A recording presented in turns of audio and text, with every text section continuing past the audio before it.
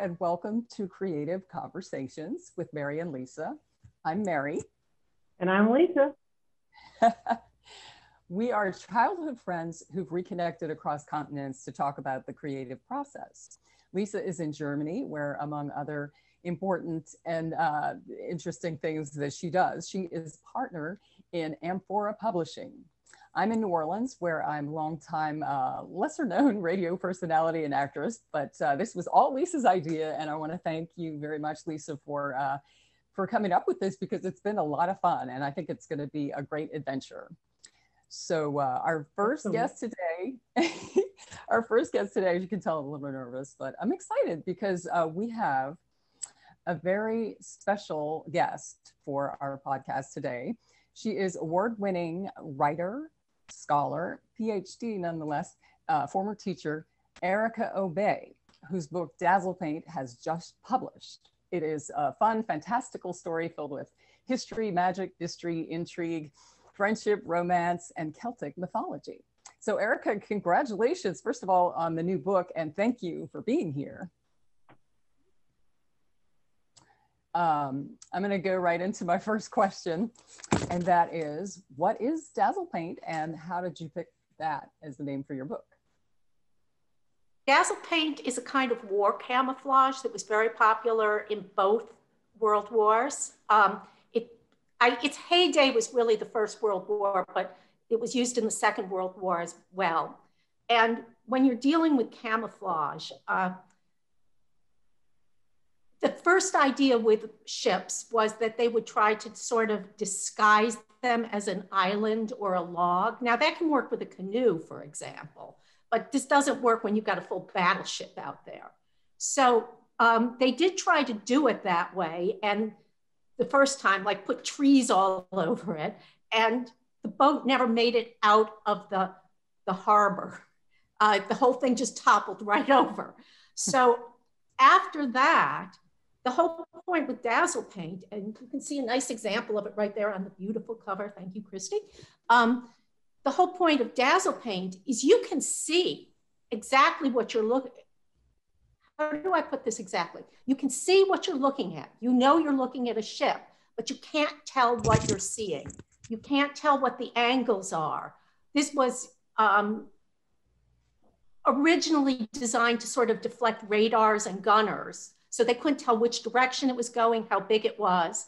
I obviously see it as a metaphor for art and magic, where you're looking at something, you know you're looking at something, and you can't quite tell what you're looking at.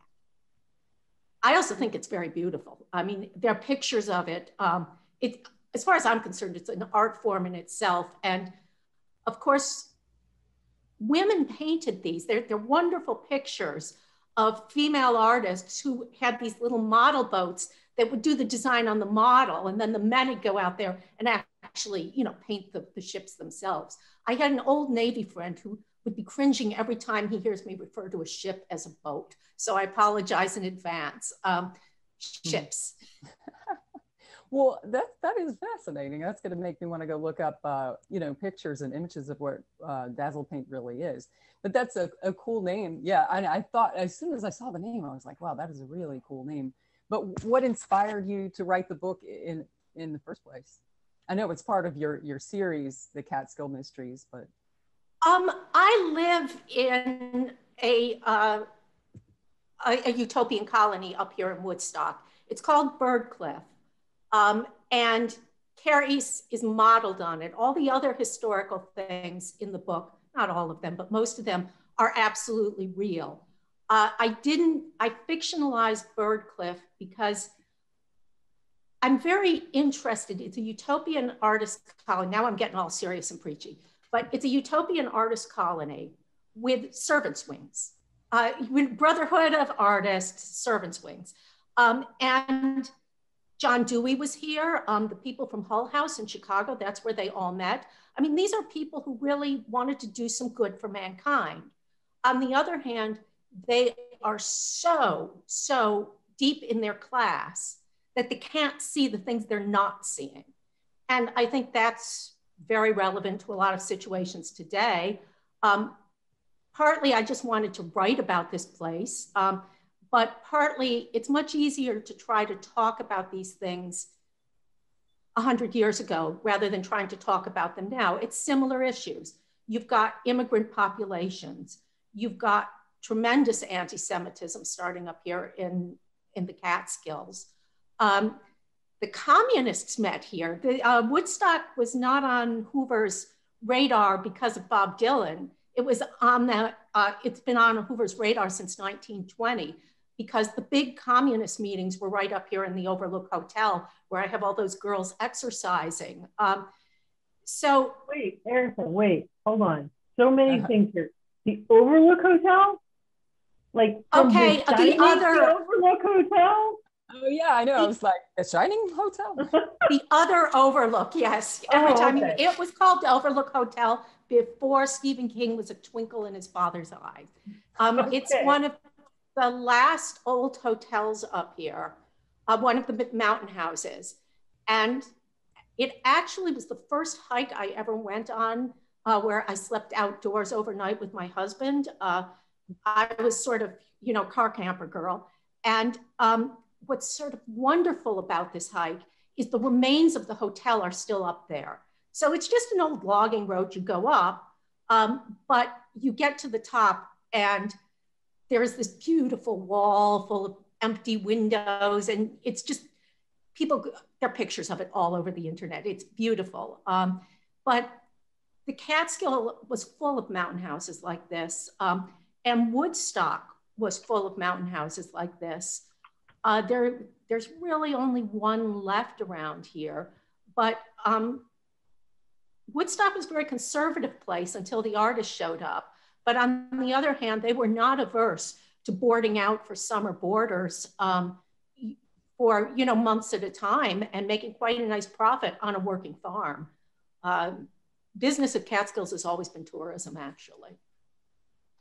So that sort of led you to, it just sort of lends itself to some writing about it, I guess. There's a lot. Did you enjoy sort of, paying tribute to the community that you live in literary? I was nervous because in some ways, I think this is why I fictionalized Birdcliff. In some ways, the people who were actually here were far worse than the people I painted. They were horrible and indefensible anti-Semites. They just were. But on the other hand, there were some really real sins in my book that they are certainly not guilty of doing. And so I was very nervous about offending people because I've served on the board. The Birdcliff Colony still exists. It's still an artist residencies place. I like the people here. And so I was nervous. I guess I was really nervous. I was even more nervous. Woodstock's a town with really, really long roots. We've lived here maybe 20 years now, and people are beginning to think we're kind of locals now. But I was in absolute terror of, somebody whose family's been here for ages going, oh, no.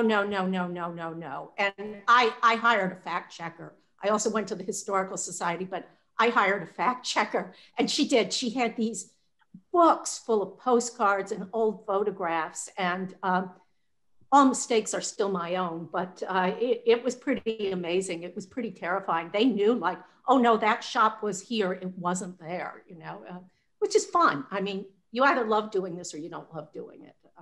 But it was fun doing that. Wow, that sounds pretty challenging, but really interesting information so far. And I'm not surprised because I know you're a wealth of it. Why don't we talk about magic for a little fun? You've got magic and fairies, which make your book really delightful to read. But what made you want to incorporate this fantasy element into DAZZLEPAINT? A serious answer and a not so serious answer. Birdcliff's a pretty liminal place. I've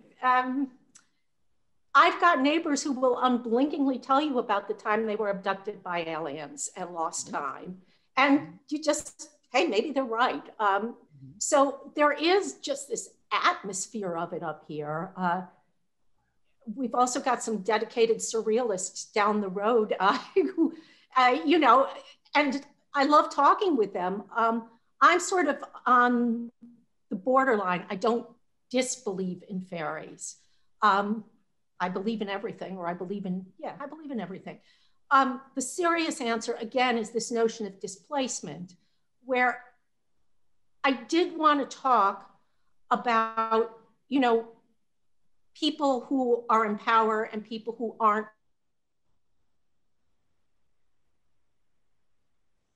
Uh-oh. I think we lost her for just a minute, Mary. Can you still hear me? Yeah, we can have her pick it up from people who are in power. There was a recent movie about, and actually a known actor in it. It wasn't one of these fringe films about soldiers, and it wasn't World War II, but it mimicked reality. It's like soldiers World War I, they occupy or enter into what is England, and they take over. Basically, they treat fairies like the Jews were treated in World War I and World War II. And I cannot for the life of me, when she said that, I realized I was in my mind conflating her book with that movie. And I can't for the life of me remember the name of that movie. And I just saw it. Oh, is it The Secret Garden? So what is it? That sounds like The Secret Garden, maybe. Secret Garden, let me see. Did it have a soldier and a blimp in it? I don't know about the blimp, but I think it had a soldier in it. Let's see. No, these were older people. No, I just pulled that up. Oh, but that looks like a good movie. I'm sorry I haven't seen that one, Mary. Oh, yeah, you would love that one. I wonder what happened. I sent her a Facebook message saying we lost you. You think she'll get that? Yeah, she'll pop back in. The other thing that I thought was really interesting, and I didn't even think about it, so I went on, I'm only thinking about it now. So when she was talking about Celtic, believing in Celtic mythology or interested in Celtic mythology, the walk that I went on today here in Germany was looking at ancient German, well, this area, not Germany, but ancient, this area, Germany. And we went to a Celtic burial mound. And matter of fact, the Celts had a very strong presence here from like 2600 AD up through 700 I'm sorry, not AD, BCE, up through about 700 BC. So pretty cool stuff, actually. Burial mound, they had the statues there. And I've got to tell you, some of the woods in the Black Forest itself, I could totally see how people would start thinking about fairies. Absolutely, beyond a doubt, totally see that. Yeah.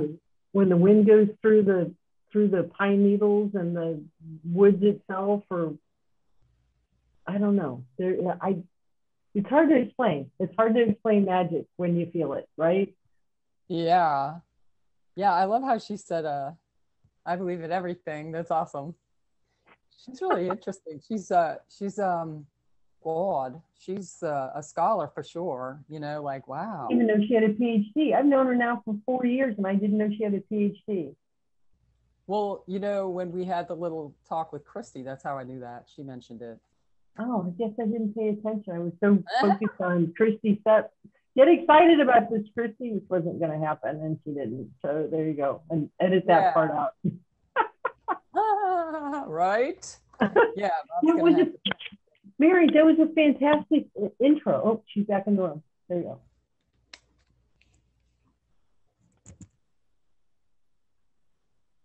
There we are. Hey, Erica. Welcome back. Okay, the fair folk would appreciate it if we move beyond that question, I guess. I'm taking it as a sign. Yeah, we've got a lot of wind and rain up here, here in the country. Yeah, I was worried we were going to have to deal with that because we've got rain coming here, but Well, yeah, we can edit that. That's interesting. I don't know if you want to finish, if you remember you were talking about power, but if you want Okay, yes, we can move on. Yeah, try to retract to where you were, and we can make a joke about the fairy. Yeah. Fairies. Yeah, there is this notion that there are people in power and people who are disenfranchised, people that are lesser, people that are more. And again, okay, maybe I just bury my head in the sand, but I find it much easier to talk about this when you're talking about two courts of the fairy world than actually trying to sort out everything that's going on around us. And in legend, there are two courts of the fairy world. There's the Seelie court. Those are the sort of beautiful ones. They're called the gentry. But they are every bit as dangerous and mean and unfair as the unseelie court, which are all these sort of folk fairies like brownies, kelpies, you know, all the little monstery kind of fairies. And so it's not really the subtlest of analogies, I know, but on the other hand, it's much, much easier to talk about it in those terms than talk about trying to sort out things in real life when you're so deep in the middle of them in particular. Yeah, that's a very good answer. You know, there's so much really cool history in this book, and it's fun hearing you talk about it. One of the things that I wanted to hear you expound on is about settlement schools. I know, and their influence on progressivism in the 20th century. A lot of people probably don't even know about settlement schools. How did that?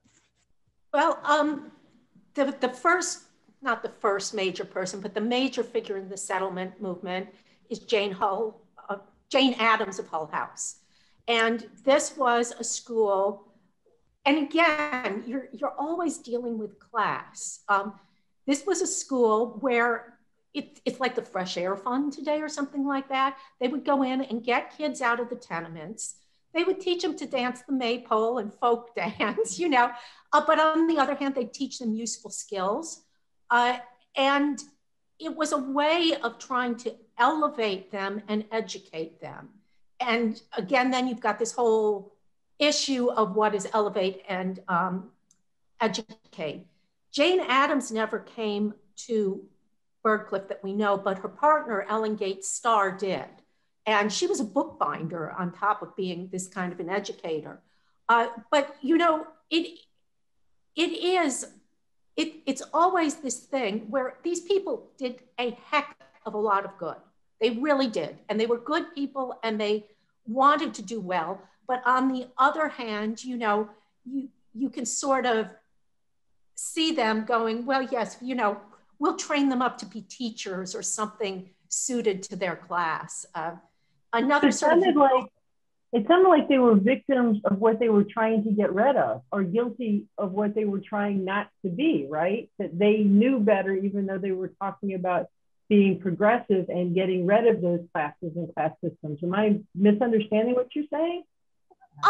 You know, on the other hand, they gave these kids food, which was not, and socks. It wasn't John Dewey, it was Reese. He was another progressive that, you know, is taking pictures of kids in the middle of winter with no shoes, no socks. I mean, they are doing this. They are trying to socially reform. I don't really want to pick on them.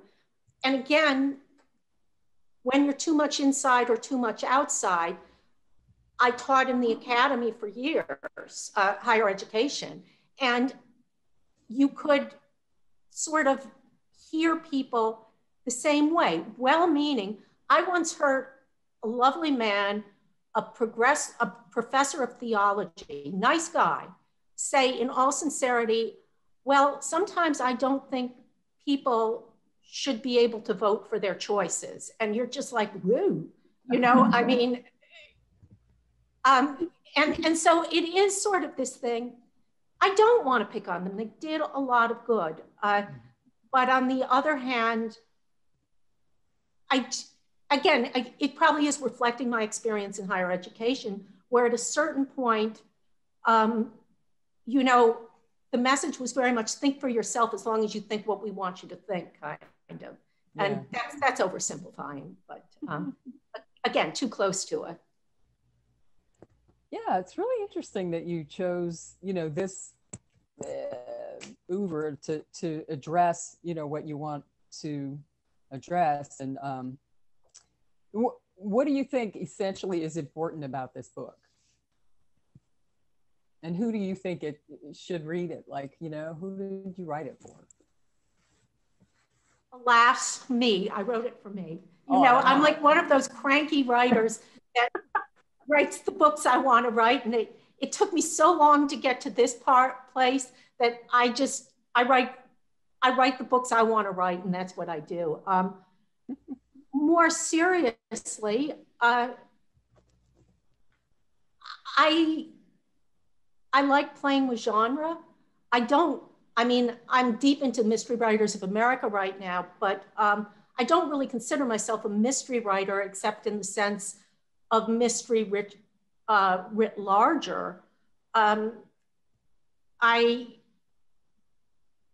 like things that are half known, if that makes sense. And so I like this book where you can't exactly tell where things have happened and where things didn't. I think anybody who lives in Woodstock should read it, and anybody in the Hudson Valley. I don't know. I'm terrible at answering that question. I'm sorry. Oh no, that's a very honest answer. I like that. It's the third book in your Catskill Mystery Magic series, right? There are 3 historicals, yes. But we did really... Amphorae. We did this one. Horseman's Word is also set up here, but less said, the better about that experience. Lazarus Spectre was actually the first one Amphorae took. I think, there is a very nice, I've got 2 nice books with nice covers, but not much going. My first one was Back to the Garden, and that originally titled book, everything in Woodstock's called Back to the Garden. But that was sort of, I think I always write about texts. Postmodernism is a horrible thing, but I think I'm always trying to write about writing and stories, which is terrible, but PhDs do something to you. And so I usually come into this either hearing people's voices, characters' voices and rhetoric, diction, and then there is usually some kind of genre rhetoric that I want to play with. And, that's my tragedy, I guess, but I think that's... Mary, I want to jump. I'm sorry, go ahead, Mary. You said, I lost the last bit of what you said. That's what you... I guess I said that's my tragedy. I don't know. I think I'm overly intellectual, and people keep asking me, is this literary fiction or genre fiction? And I keep grumbling, there is no difference. There are well-written books and not well-written books. So, right. And what difference does it make? Why do we have to do that? We always do that to things, music and, other arts. We have to what, is this soul, or is it R&B, or is it hip hop, or or the rap? It's like, I understand the differences between those, but with writing, it's fascinating to hear you talk about your process, and it leads me to wonder what your relationship is like with your readers. I don't know, Lisa, did you have something else that you wanted to add? I did it, and Mary, God knows, I loved you as a kid, and I love you more as an adult, because there was synergy that just happened there.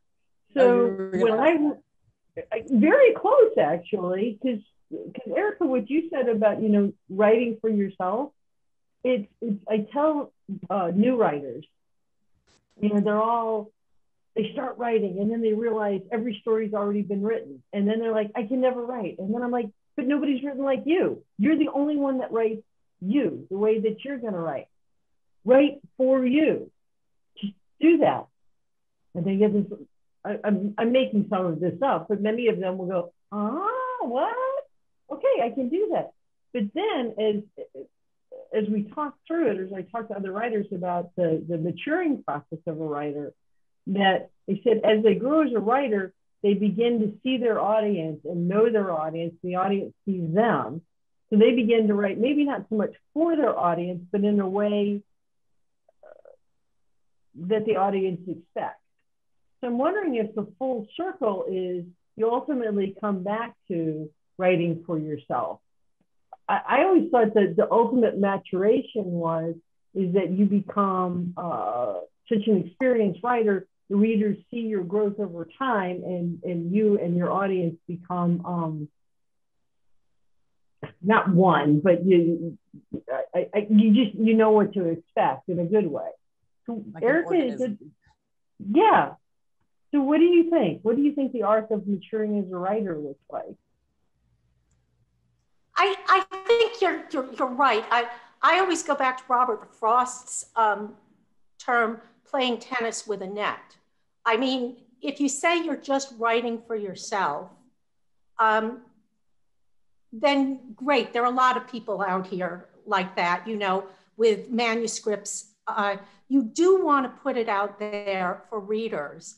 And I think you also actually need to become a reader yourself and really look at what you've turned out, you know, especially between like a second draft and a third draft. And I guess I do use rules of genre at that point, where you don't want the audience to see, you don't want to, that's sort of what you've said, you don't want the audience to wait and see what a staggering genius are. You also want to think about scaffolding it so that you are showing them what you're trying to do. And so I think it does come that way. Again, I guess I tend to think much more in terms of forms and genres than people. That may be my problem too. But again, you know, and this is sort of the PhD happening. I learned to read and critique before I learned to write, though I did do an MFA too. I am just bristling with useless degrees. There was one other thing that I wanted to bring up.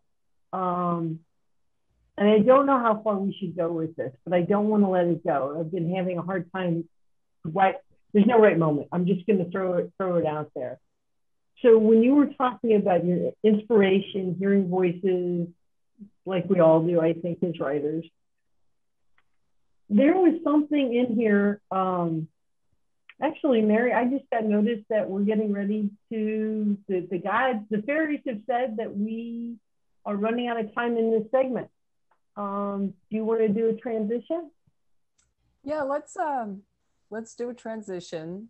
We can come back and maybe I'll ask that question about the relationship with the readers, and then we could lead into the one that you were headed towards. I'm in terror of this question. I want to hear it. Oh, I know. The question I was getting ready to lead into, and we're going to get cut off in just a second, was, okay, so I had to look up progressivism. I was familiar with the term, but I wanted to go back and refamiliarize myself with the details.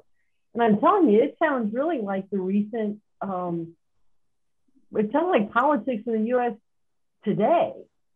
And I was wondering if that wasn't in the back of your mind and how that might have informed your writing. And I was going to take that more into fantasy, because fantasy is such, just like science fiction, is both are such great genres for exploring crap that if you talked about it in present day, everybody would lose their mind. But if you put it in fantasy or science fiction, you can actually look at the thing. Anyway, that's where I was going. About writing, like, you know, I'm curious about your relationship to your readers and how long it took you to write DAZZLEPAINT. DAZZLEPAINT was pretty quick as these things go. I think I had a pretty good idea what I wanted to do with that. The one I just sent down for, that one I did 3 complete overhauls on. That one took a while because I was less clear what I wanted to do. I think with the historicals, by the time I got to DAZZLEPAINT, I had a pretty good idea of how this was going to work. So I won't say it was seamless or flawless. It probably took 3 or 4 drafts, but you need 3 or 4 drafts. But it wasn't, Lazarus Vector took umpteen thousand drafts. You know, this one. Complicated novel. What's that? It was complicated. So yeah. I'm a complicated person. You know, I'm always like, just take 3 ideas out, Eric, and save it for the next book. But yeah. Anyway, this one actually went pretty quickly because I sort of had this down. Braddock Brides, I finally just said, I'm going to sit down and write a stupid romance novel. I know I can do this. And Christy laughed at me and said, you didn't do it. But that one, I got that down. I am sort of working on a historical now, but of course now I want 2 time frames because it would be too simple to just keep going the same old way. There's always got to be something you're doing here. But, you know, DAZZLEPAINT was actually one of the easier ones to write, I think, as these things go. Probably got it done in less than a year or within a year. Your readers must be thrilled. You know, you work pretty fast. I hear you have another book that it's already done that it's. Oh yeah, I don't do anything. I garden, I hike, I write. That's kind of it. I read. Yeah, like you said, you got to read to. Well, what made you want to become a writer in the first place? Did you always know you'd want to be a writer? No, I really didn't. I thought of all kinds of things. I never thought I was going to be a writer. And in retrospect, I'm like, yeah, but you sat around making up stories all the time. What did you think you were going to do?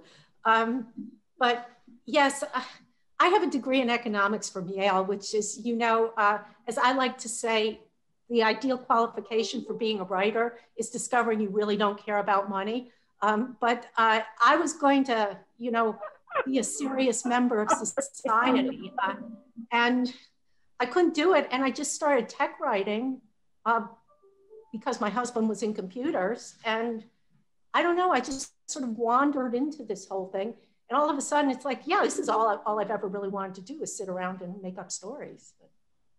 That is so funny. Lisa, didn't you used to do tech writing? I did. I actually started out my career as a tech writer. So there's connections here. I'm just laughing about this. So I always wanted to be a writer.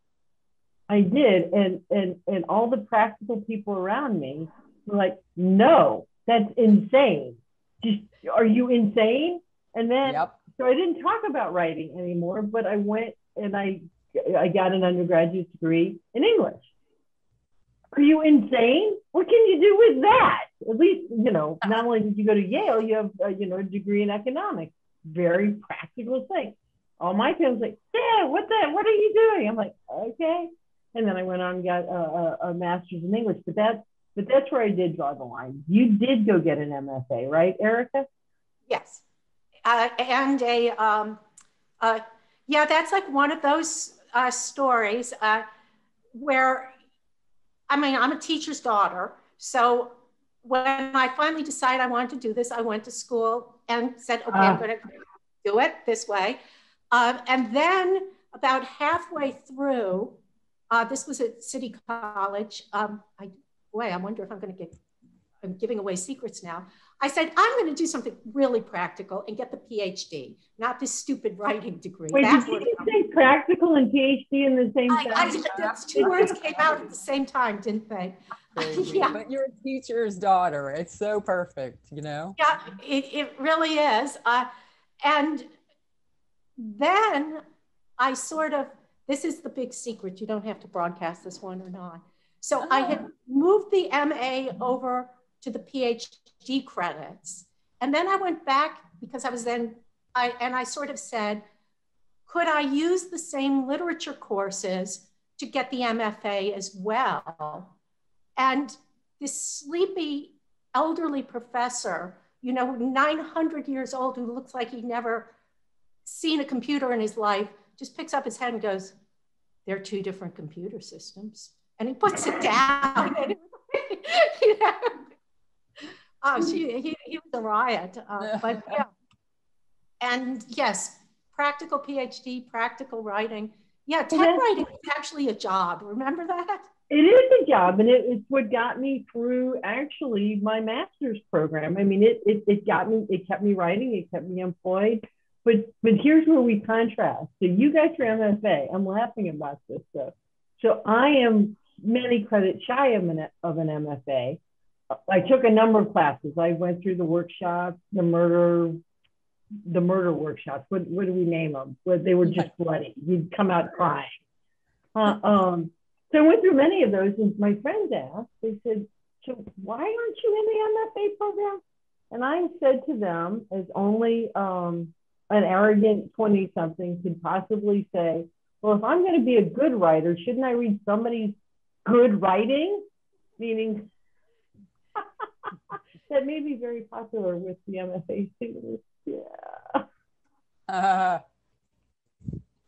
So did you feel like you got, like, the MFA did really help inform your writing? I'll circle it back to you. I made that way too long about me.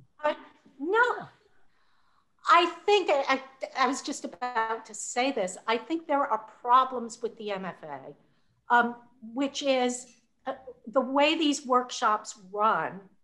They are very geared to short stories with vivid prose, because you're reading them out loud, and you've got to get it all over and done with, right? In one 30-minute class. So I think, if you want to be James Joyce writing Dubliners, probably it works okay, though, but it's very hard to learn to structure a novel through one of these. All right, I gotta interject one more time. Oh my God, you hit it. This circles, Mary, this circles all the way back to the beginning of this interview. When your readers asked you, do you write literary fiction or genre fiction? And in my head, the little voice in my head was going, well, literary fiction is the crap that some professor at college makes you read. And here you go, bring the Dubliners, which is like, oh my God, why don't you throw Odysseus in there? Or the 17 other novels of dead white men that I had to read. Right. And what did the professors of your MFA program read? All of that. So the expectation is that's what they're looking for when you're going through your MFA. And I shouldn't be bashing MFAs, but I just did, I guess. There you go. They can be helpful. Workshops can be helpful. There's certainly also online workshops and mentoring that we do, in the genre world and mysteries. And that can be sort of the other way, which is that you do get teachers who are very formulaic, who will say, if the body doesn't drop on the first chapter, I don't want to read it, that kind of thing. They need to read As I Lay Dying. The body didn't drop for a while. They forgot the that. Oh, that's funny. Well, yeah. Go ahead. Well, I was going to say, and now we're rambling a little far away, but this has always been something I've thought about dead white European males, the DWEMs, is on the one hand, I'm all for a very diverse curriculum. I taught great books for years. I could probably recite the Odyssey to you at this point. But on the other hand, the good thing about those books is it does at least teach you to read and engage with voices other than your own. All right, I'm on a rant now. But every time I hear a high school teacher say, or one of my students said to me, I don't find that relatable. I was like, that's not why it's on the syllabus. This notion that you can only read books about people just like you. And that doesn't mean I don't think we should have a diverse syllabus, but reading great books is about learning to engage with people who don't think anything like you. And I think that's very important. Okay, I'm done preaching. No, I The love father that. was a pastor, the mother was a teacher, you know, both sides. Nice. Like No, that. that really makes a lot of sense. I think that speaks to everybody, and yeah, this has been a really fascinating conversation to hear your evolution as a, I think what informs a great writer is not that I'm, I mean, I enjoy literature, but I enjoyed your book. I think what is knowing yourself and finding yourself, and something that you said was so, I just love the fact that you said, I believe in everything, because you have to be, you can't be like, oh no, that judgmental, and it doesn't really take you anywhere, in the imagination. So, but I just wanted to say that this has been a wonderful conversation. I've loved hearing you talk about your new book, Dazzle Paint, and I know that one has just been published, but now you have given us a little hint that you have another book that will be in the process. I don't know if you want to talk about that at all, or what's next on the horizon for you. Well, we don't have a publication date that I know of, but yes, I'm working on something very different. It's a cozy series about a female programmer and an AI bot that she is teaching to write mysteries. So yes, it's very postmodern and about about writing. On the other hand, it's a fair, cozy mystery. It's called The Brooklyn North Murders, and it's all about gentrification up here in the Hudson Valley. So that is the one I just finished and sent off, I guess, January or so. And now I'm sort of trying to cycle back to another historical to follow up with Dazzle Paint. This one's been very different. I guess you could call it a pandemic book because it's just very light, very fizzy. I've been reading a lot of Terry Pratchett and John Dixon Carr these days. Locked room mysteries and silly humor, I guess. I love the fact that your books, you're like, oh, that's one is about gentrification, and Dazzle Paint, you talked about, the whole dynamic, the social dynamic, and the progressivism, in there. And I wonder if you have, if your books are in schools, like for middle school kids or anything, because it sounds like it would be educational material for younger kids to read. They're in libraries. I don't know about schools. I'd love to. I think Dazzle Paint would probably, I've been told I make my readers work too hard. There's a lot of stuff in Dazzle Paint. I mean, I'd love to have Dazzle Paint in schools, and I certainly think you should read it, but I know many of my beta readers sort of said, okay, and you expect me to know that and this and that. And I'm like, oh yeah, I do. I keep trying to streamline things a little bit. I don't know. Yeah, I think you might like in schools. They're fun. You say that last thing again? That's the new series, is Watson and Doyle. She's named Mary Watson, the computer's named Doyle. And that one, I think a kid could, it's too complicated.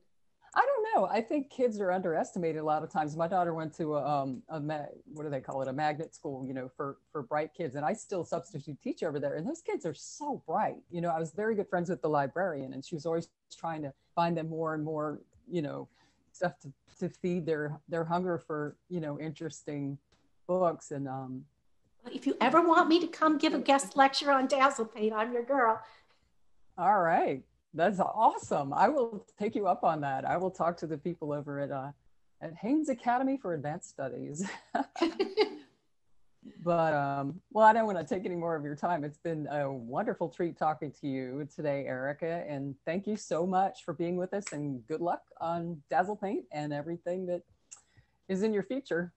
Thank you. I appreciate being here, and nice meeting you face to face, Lisa. Nice meeting you, Erica. Thank you both. This was awesome. I have a huge smile on my face, so this was great. Yeah, me too. It's been a great creative conversation. I'm Mary, and that is Lisa. And our guest today was Erica Obey, and we thank everybody for listening and hope they'll join us again next time. Thanks, everybody.